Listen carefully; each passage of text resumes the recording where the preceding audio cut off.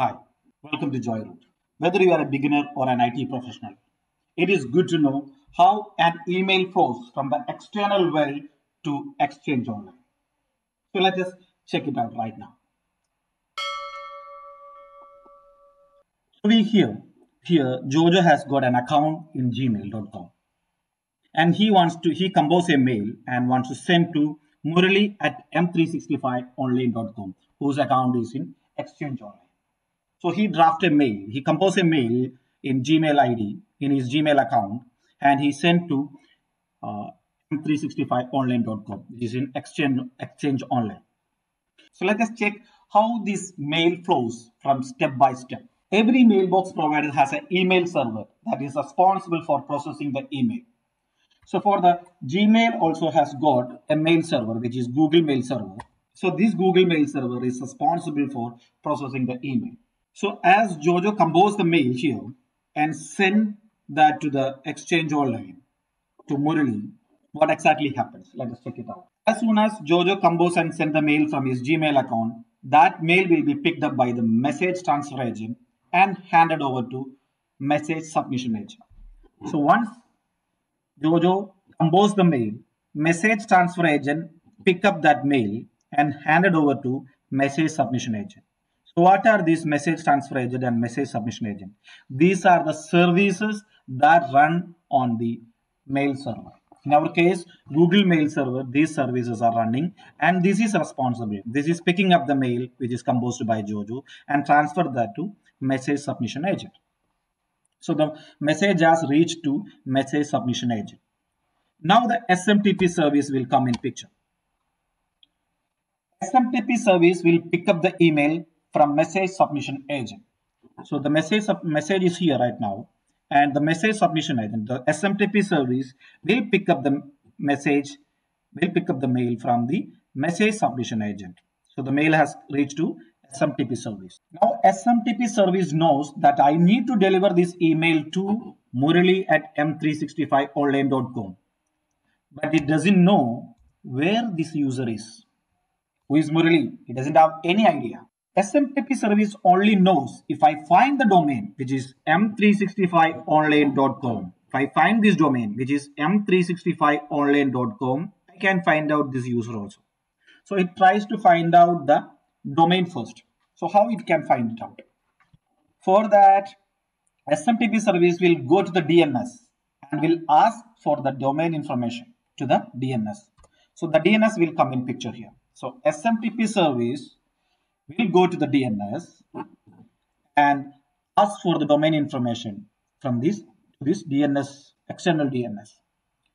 So DNS will consult its own internal service like root server, top-level domain server, and authoritative name service. It will consult to its own domain service, its own internal service, and will route the SMTP service to the domain provider. So DNS will ask to its own server, its own internal server, and it will route to the service provider, domain service provider. So domain service provider can be GoDaddy or any other namespace.com, and we have many other service providers. So it can be any service provider. So DNS will route that message to SMTP service. It will tell go and ask to the GoDaddy. So it will come to GoDaddy now. So the SMTP service has reached the GoDaddy. Now SMTP service will find out the MS record for this domain from service provider. As we know, MS record is used to receive emails, and it tells the email server where to route the email for this particular domain. So now the email server knows where it to be routed, because the MS record has the details of the user and where to route. All these details are available with MS record. So the Google's mail server knows where to be routed. So I repeat, MS record tells the email server where to route the emails from the particular domain.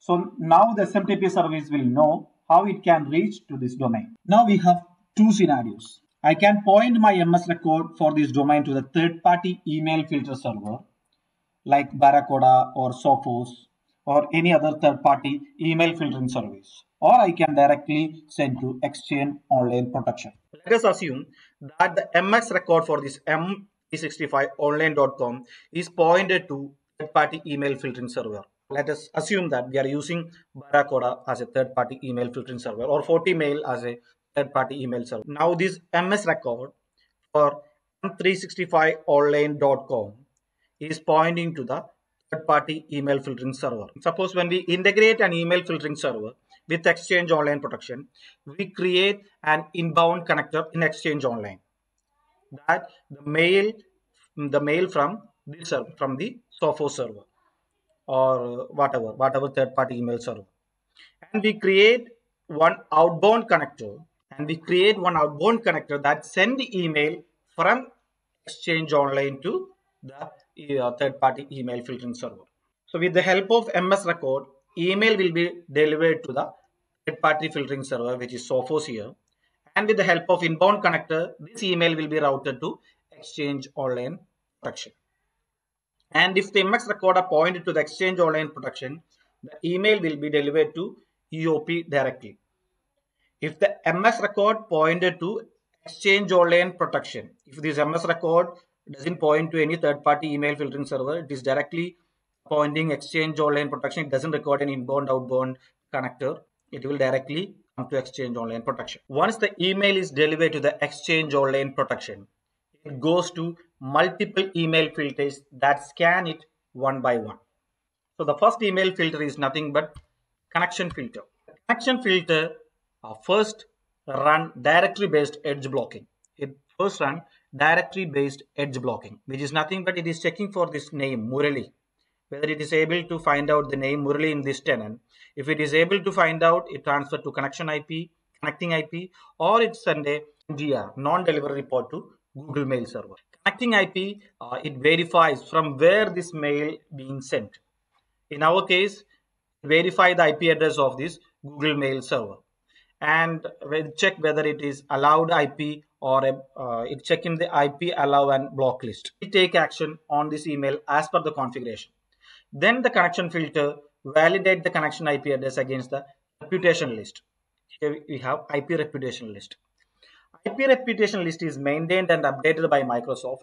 This list is a database of good reputation IP addresses. Those are updated on regular basis. So this IP address list is a database. It is maintained by Microsoft. It has got well reputed list of IP addresses. It is updated on regular basis. In case if it is not able to find out this IP address from where it is sent, from this mail server IP address, it cannot find in the reputation list. What it does, it add a value to the email header, that is IPVNLI, that indicate the connecting IP address was not found within the IP reputation list. After this connection filter will check the save sender list maintained by the recipient. This save sender list is a junk email settings configured within Outlook or OWA by the end user. If the email passes all these checks, it moves to the next filter, which is nothing but anti-malware filter. Anti-malware filter scan all incoming and outgoing emails in the Exchange Online. It scans mainly three major malware categories. First one virus, second one spyware, third one ransom. Malware can be an attachment. It scans the mail body and detect the malware inside the attachment or email body. Once it finds something, that mail moves to quarantine. Email those who are quarantined by anti-malware policies can be viewed and released only by the administrator. Let us assume there is no malware in this email or in its attachment. Then email will be scanned against transport rule. It moves to transport mode. Next layer, which is transport rules. If there is no transport rules in the Exchange Online that is blocking this email, it will move to the next filter, that is advanced threat protection, which is ATP in short. ATP scans the attachment and link within the incoming emails, and it includes two security features, safe attachment and safe links. Pause there, it moved to the inbound anti-spam. Inbound anti-spam policies are set of rules that determine how incoming emails are filtered for the spam. Moreover, like SPF record, DKIM, DMARC, all these DNS records are scanned at this level. All the DNS records are scanned at inbound anti-spam level. Once this is done, it transferred to the mailbox. So once the email is passed from the inbound anti-spam policies, it is delivered to the mailbox. As soon as the email is delivered to the mailbox, it is scanned against the inbox rule. Those are configured by the end user. And also the mailbox forwarding is enabled on the mailbox. The mail will be forwarded to the respective mailbox. Once inbox rules, mailbox forwarding, auto purge, spam, all these are over, the email will be delivered to the inbox. So right now, after all this verification, the mail has reached to the inbox of Murali at m365online.com. So it is such a long process and highly secured one. So this is the way how mail flow from the external world to Exchange Online. So we'll meet you in another video. Goodbye.